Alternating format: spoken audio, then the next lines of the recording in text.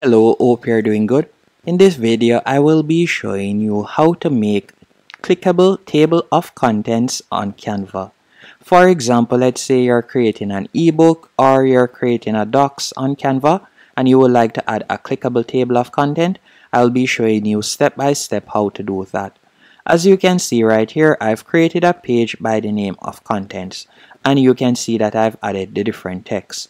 So to add text, you would go over to the left hand menu option and select text, and from there you could add the text box, and then you could label it just like what I have done right here.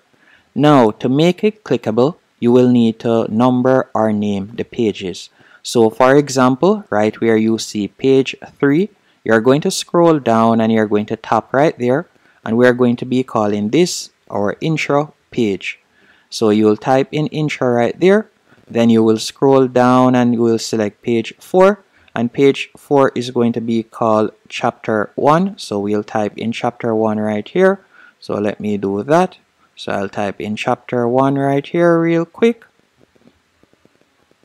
After you have done that, you will scroll down and this will be chapter 1 also, and then you can see chapter 2 right here. You can label it chapter 2.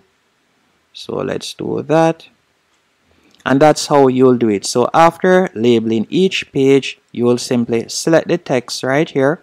So remember that we had labeled that page introduction, so we are going to select introduction, then tap on the link icon. Then by scrolling down, you will see all of the pages that you have labeled, and we could select intro, then tap on done. If you would like to also make the number clickable, you could select the number right here, and then you could tap on the 3 dots, and again you could select link, scroll down, and then we could tap on intro once more, then tap on done.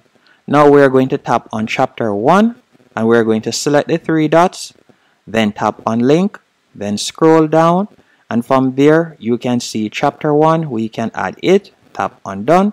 Once you're finished, you'll go over to the top right hand corner and you're going to tap on share.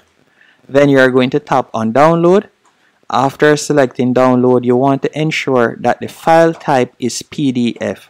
So you're either going to select PDF standard or PDF print, either one of these two.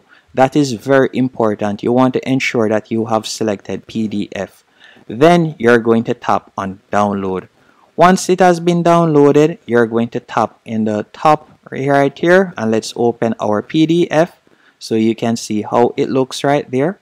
And if I were to select intro, for example, you can see it carries me to the introduction page.